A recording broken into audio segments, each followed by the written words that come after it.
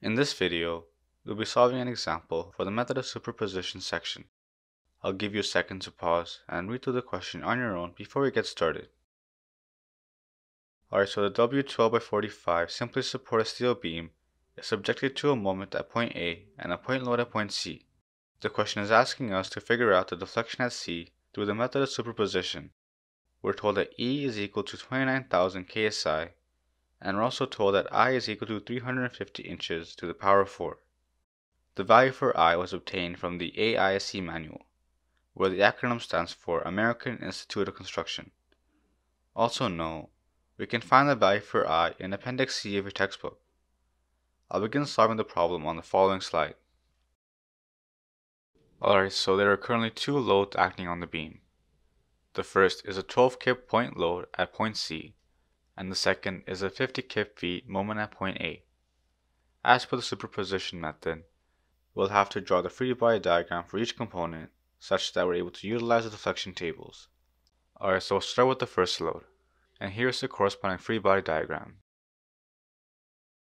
Before we draw the elastic curve, note that the deflection is 0 at the fixed and roller supports.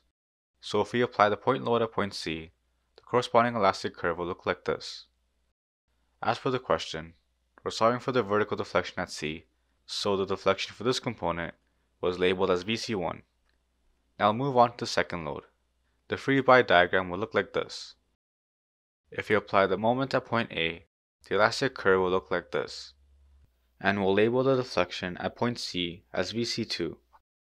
In order to obtain the overall deflection, we'll have to use deflection tables to solve for the deflection for each component. After that, we'll be able to sum the components to solve for the overall deflection at point C.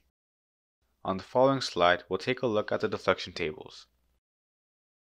On this slide, we'll use the free body diagrams from the previous slide to figure out what equations we'll need to solve for the deflection at point C.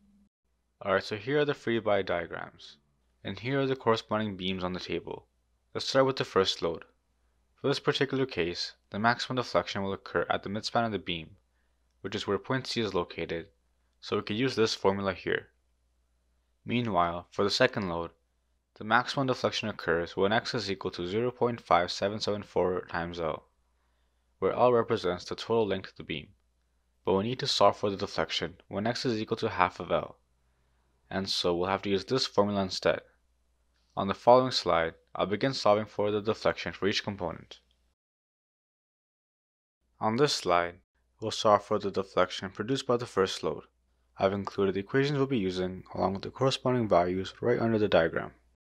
So if we take the deflection equation and plug in the corresponding values, we'll end up with negative 0.588 inches, or in other words, a deflection of 0.588 inches in the downwards direction. And this is the deflection produced by the first load.